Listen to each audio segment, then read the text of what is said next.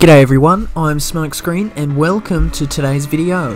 And you can probably tell by the title, we are back at Bathurst, so let's see if we can have a better go around here this time. So my previous round around Bathurst was quite a while ago in Group 3, where I honestly just couldn't get a grip. I was driving like a complete idiot.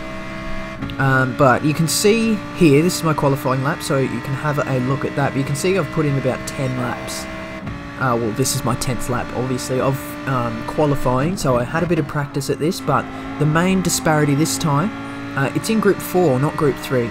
So it's a slower category of cars, and they're a lot easier to control. So let's see if that means that I can keep a hold of myself, get a grip, and just sort of forget about the past and look forward onto the future. Of course, I'm always providing the most inspirational of quotes. So, instead of looking on Instagram for those every morning, just watch a Smokescreen video. I'm sure I'll inspire you in some way or another. But here we go, coming towards the downhill section. So we've chosen the Lamborghini Hurricane just because it's a nice, sort of, easy car to drive. As we get a little bit out of shape through there, but not too badly. Yeah, but it's quite easy to drive, four-wheel drive, good top end, 7 gears, alright handling. Goes around here okay. I seem to drive it well, or compared to my other average driving, I drive it well. But we're just starting down Cod Rub Straight, so we're 3 or nearly 4 tenths up on a 214.6. So that puts us on track for a 214.2. So let's see if we can convert what is a pretty decent enough lap, into a win here. So, or into a good lap, I suppose. That would be a win, a good lap, that would be a win for me. It's the small ones that count. But we're, of course, at Mount Panorama Circuit, the 23-turn sole Australian track in Gran Turismo at the moment. Hopefully we see a few more in the future, but we cannot cross our fingers. Everyone knows what polyphony digital is like. But we crossed the line there with the 214.0, so I made up quite a bit of time through the cutting. The chase, sorry, not the cutting, that's a different corner. Through the chase, the turns 20 to 22 chicane sort of thing there. But you can see that puts us second on the grid. So we're BB rated at the moment, which is still not that great. I'm still aiming to get that rating up a bit, but second, nevertheless, is a good result. So we're going to start off the race now, just warming up the car and preparing for its launch. But we just skip ahead to the start. So we got a Peugeot up ahead. That's not really the best car. It's got a good top end, I think, but it's a front wheel drive car, which means it doesn't handle too well. You can see how much ground I gained going through that corner there. I was about 4 tenths behind, and I'm nearly 2 tenths, or caught up 2 tenths. But look at that.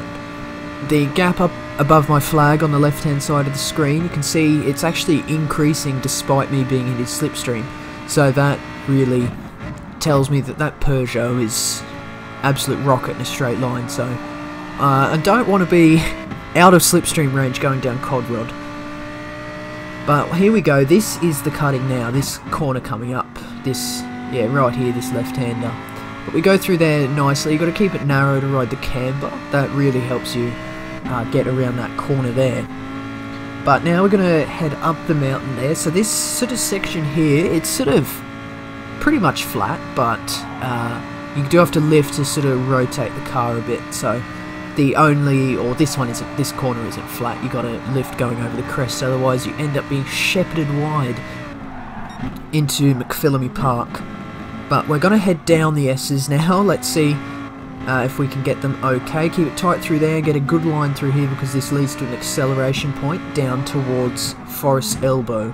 But I just get a bit out of shape, a little bit of oversteer, and bin it into the wall, and you know what that means? I'm out of slipstream range for Cod Rod Straight, which isn't good. I get a better run through turn 18 there before Forest Elbow, then the Peugeot up ahead, but because of just his top end heading downhill, it's just no use at all. So he manages to pull out 9 tenths, which really doesn't lend itself to slipstream.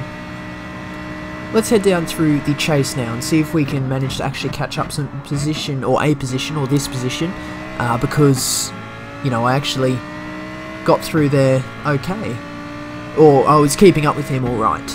So it was an all right lap until that little bit of a mistake heading through there. But we're gonna start onto lap 2. So this lap is really just trying to get a clean lap in, fast clean lap in this car here, and trying to catch up, ground to that Peugeot, and hopefully putting a move on him in lap 3. So this is the first straight, mountain straight, so it's sort of an uphill straight, so you've got to get a good run off Hell's Corner, turn 1, to get all the momentum you can going up here. But you can see I've posted a purple sector there. It doesn't mean too much being on lap 2, but I think it does take into account the sector the guy in first just posted in front of me. I think that's how it works.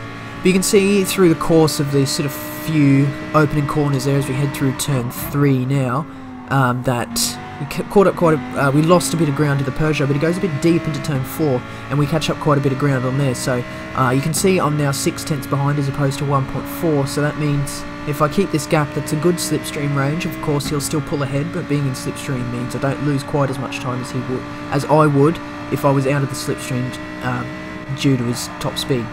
But going through here, I just get a little bit ambitious and don't quite lift enough, and you can see what happens. I end up sliding through McPhillamy Park. That of course is the gravel there, but I go a bit wide coming through turn 13, through turn 14. There were 2 wheels on the right side of the line, but it just means I get a penalty. So while the car was technically, the sort of outermost wheels were on the correct side of the line, it still registered a penalty, which of course at turn 14 is early enough to serve on the straight of the same lap. So again makes his way past, and that's really the last we're going to see of them. So by this point, about halfway, or about a third through turn 3, I just catch the grass and spin it around, bin it into the wall, and honestly, I just get so many flashbacks of what happened in the previous video there. Black and white, Vietnam, sort of gunfire overhead, sort of flashbacks, but that meant we lost the position to the guy currently in 3rd, and that means, of course, we finish in 4th place. So, a bit of a bin, to be honest, and that was, I think I did 2 races around here. The first race was nothing exciting, and then this race was about the most exciting one I had. Both races, of course, led to pretty severe bins, so that's where I left that race, there in 4th place. So, having the front-wheel drive cars 1 and 2 is a bit of a surprise considering the type of circuit it is. But we move on. So this is a different week. So I didn't do too many races around Bathurst, so it was not enough to have its own video. The first race was really uninteresting around there, so that is why I left that out. But that means there's not enough in that second race for an entire video, so I've gone with this. I think it was the following week's race C. It was Alsace Village 2, so Alsace Village track in reverse, that's what the 2 means, in Group 2. So this is actually a very interesting little thing here. So just have a look at my qualifying lap there. Bear in mind it was fairly close to the top 10, so no matter how it looks, it was pretty good, and I was very happy with the lap. But this is interesting. So it is Group 2, something I've really never driven before, ever, really, on this game. At all, and it has an interesting past and interesting introduction into the world of Gran Turismo Sport. So upon release, the game had Groups 1, 3, 4, Group B, and Group N, or the N-class cars.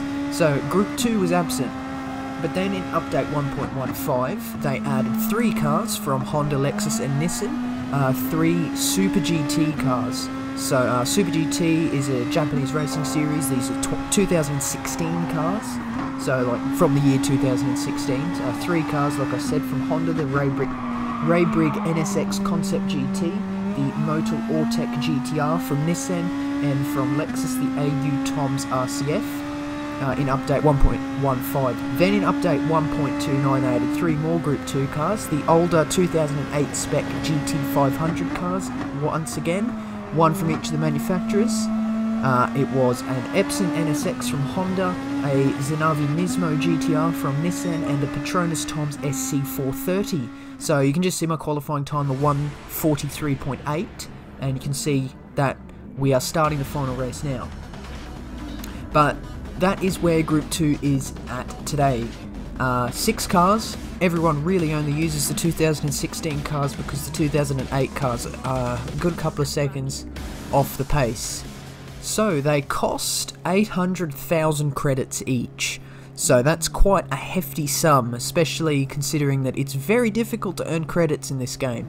So I saved up and bought one car, the Nissan Motul Ortec 2016 GTR. So it's the best race pace car. It's the 2016 Honda is better over 1 lap. So if you can tame it, it can lead to quicker lap times.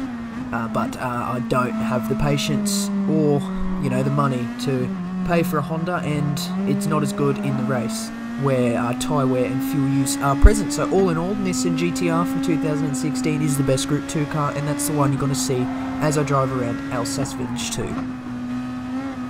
So the track now, so we'll talk about the track in a second. We'll just commentate the first lap here. I got a little bit deep into turn 7 here, and I get a little bump from the guy in 3rd. So you can see that qualifying time put me 2nd in a B, what was it, a BB lobby? So that's, I guess that's alright. BB isn't that great, but you can see the leader takes a really weird line through the massive long turn 10 here at Alsace, and you can see it actually gets him a bit of a gap at the moment. So we're still in second, about 1.4 seconds off the leader. I just touched the grass and it just inhibits my getting on the power there, and I lose quite a bit of time there to the lead, so I'm nearly 2 seconds behind now. But we're going to go through turn 13 now. I really use the camber of that turn, and I actually get a worse exit than him, and it just dips, just goes over 2 seconds. So the first lap is really everyone trying to settle into their own rhythm as we go around turn 15 with a really weird apex there. And you can get on the power actually quite early using the camber of that corner to get out, but I get a little bit of oversteer there, and you can see Golden Bullet has shot away like a bullet to about 2.5 seconds ahead of me. So that is the opening lap. You can see we're quite firmly in second place there at present moment. And we just look behind to see that we are 9/10, or pretty much a second ahead of 3rd place. So we find ourselves in a little pocket of air here at Alsace, and we'll talk about the track right now. So Alsace Village, it's an original Gran Turismo circuit, and it was developed especially for this game. It's based in France. There's an actual village called Alsace Village in France. It's sort of based on the scenery and flavour of that area, but of course it is not a real racetrack. But it's a very nice track. I really actually quite enjoy this track. It works good in Group 2 and Group 4 actually. Haven't driven it in Group 3, but I guess it'll be good also there. It has 17 corners and it can run in reverse, and this is the reverse direction. So the default direction is the opposite way to what I'm driving at the moment. It has a longer straight of only 450 metres, so that, I guess that could be the straight before the final corner. That would be it, yeah, I would say that's it there. And overall it's a length of 5.4 kilometres, an elevation change of 59 metres, so there's a little bit of variation. You can sort of see some of the hills there, or through the lap, probably not quite here as I just touched the grass on the inside there, but we managed to get through there okay. What else? Available upon release, that's about it, and it can run in the opposite direction as we are right now. So over the course of that lap you can see Golden Bullet has actually gone out to nearly 4 seconds, so he's really running away with this. So he's quite a quick driver, or she I guess, are quite quick drivers, and I hope he's not actually born in 2003, because that would be quite embarrassing if I got beaten by someone that young.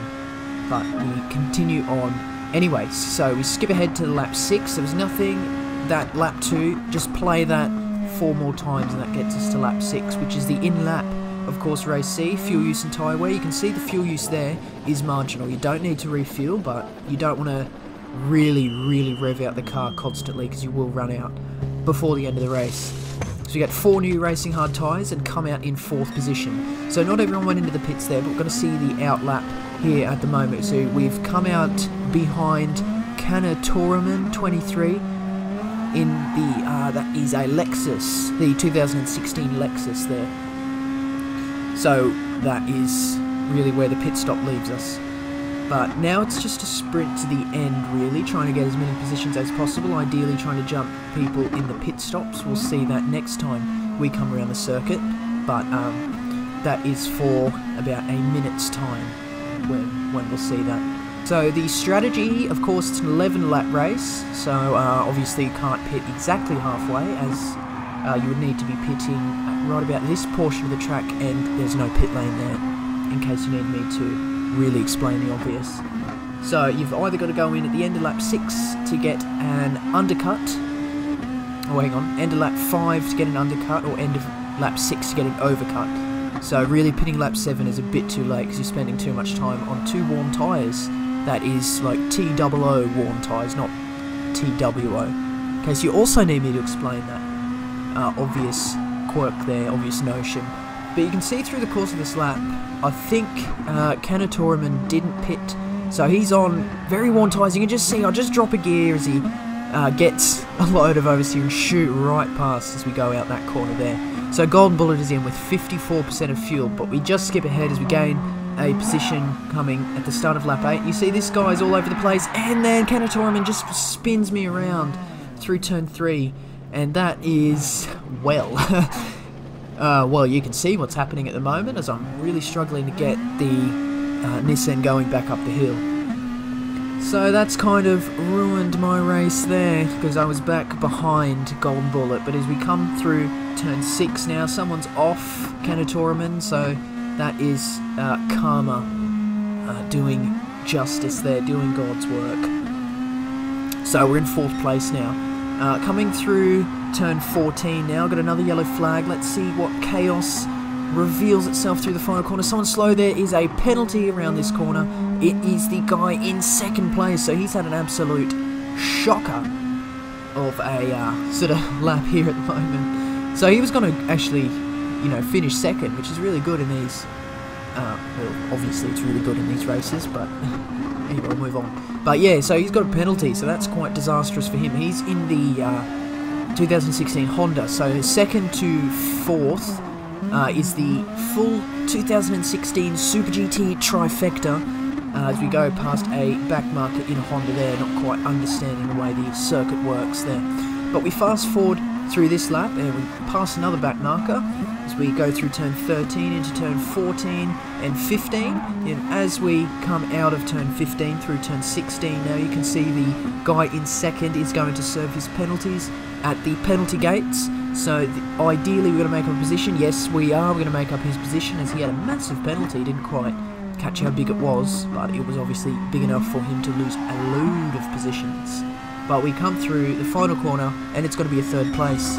Of course we beat Gran, thank goodness, after he spins us round in turn 3, but we managed to make up, I guess, an okay recovery into 3rd place.